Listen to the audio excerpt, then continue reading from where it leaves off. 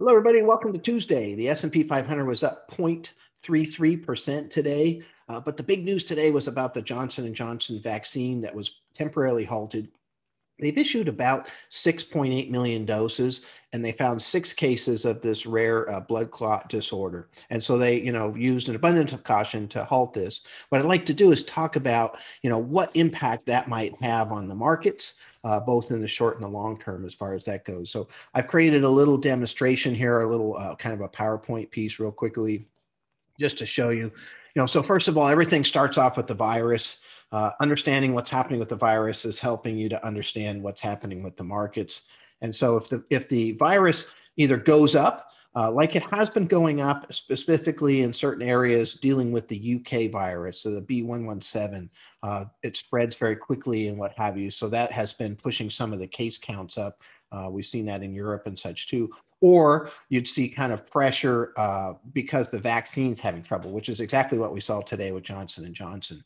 So what happens then? So if the virus gets worse or the vaccine delivery systems get worse, first thing you got to look at is inflation. How does that impact inflation? Well, it actually takes inflation pressure down because if things are still slow and they're not reopening as fast, you're not going to see as much inflation as far as that goes. And then that would affect bond yields, which would also come down. And so that's an important component for the market, because what happens here, if we take the market and divide it into two pieces, growth stocks and value stocks, you end up with this situation where, they're going to be affected differently based on what happens. So growth stocks would go up in this environment because when inflation falls, bond yields fall, and growth stocks do better in a lower bond yield environment. And that's what we saw last year, certainly. They also, of course, have a lot of the stocks in them that did well last year when things were shut down. And what this arrow is showing is the possibility of continued shutdown or things not opening as quickly. And then value stocks generally don't do as well. Again, because growth stocks are doing well, and there's only so much money that's out there. And so it kind of gets sucked over onto the growth stock side. But also these epicenter stocks that were, need the vaccine to be working and the virus count to be going down to really, really run. Obviously when Johnson & Johnson is taken off the table, so we saw that come down today. Just to show you the other side, when the virus is under control or the vaccine's coming out at a really good rate, there was 4.7 million people vaccinated, yesterday. So, and that was 2 million not that long ago. So we're really ramping up, how many doses are going out every day. As the virus starts to get under control and we start to see the case counts drop and the vaccine counts go up, inflation could get more pressure on inflation because the reopening comes quicker, which push bond yields up, which makes growth stocks go down. And then, of course, value stocks are the place that could go up here. And so that's the scenario. So you really kind of have to pick one or the other or both. So if you pick both, you're looking at the broad market, or you could be in just growth or just value or what have you. So right now we have most of our model portfolio on this value side. And the reason is because, number one, if you had to pick a direction over the next 6 to 18 months, do I think the virus is going to be better or worse over the next 6 to 18 months? I think it's going to be better. And so that would really, look at this, movement here as the predominant one. And of course, in that scenario, value stocks and the epicenter stocks are going to do quite well.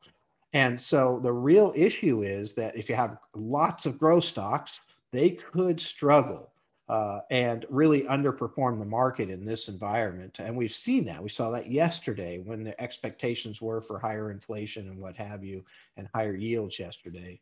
And so the other thing is if you own, the broad market, both growth and value, growth makes up a big chunk of the broad market because the broad market is generally market cap weighted.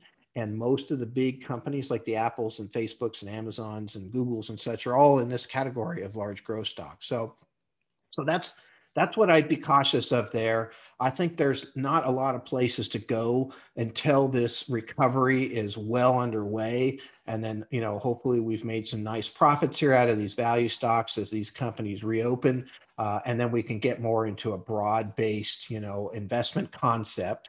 And I think that is, the key. But right now, I don't really want to go there because I'm very cautious about what's going to happen here in this growth stock area. Because I have a pretty big belief that this virus is coming under control. as humans, we get better and better and better at doing things and, getting this, vaccine out. So the Johnson and Johnson thing, all of the estimates are that we would have, end of May, more vaccine, just using the Pfizer and Moderna, we'd have more vaccine than we have people that want to take it by the end of May. And the Johnson and Johnson was only going to save about a week off of that. So not a big difference. This is not going to make a difference. There's some potential impact that Johnson & Johnson might have in the emerging market arena because it was one of the targets for that particular vaccine. And also it was just temporarily halted. So, 6 cases out of 6.8 million, it's important, but they may reopen that and get that going too. So really, I don't see the Johnson & Johnson situation as being that impactful.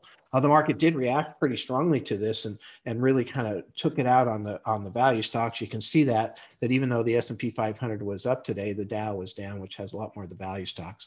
I think that's an overreaction. Again, if you look 6 to 18 months from now, I think the virus is more and more under control, and I think the reopening is happening at a much, much faster rate than people expect.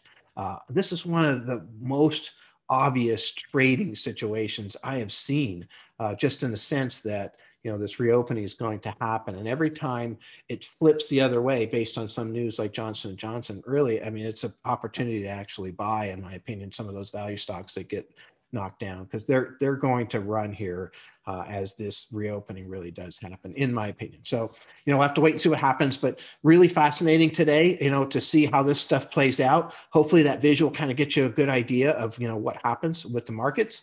And let's take a look at what happens tomorrow. Thank you very much.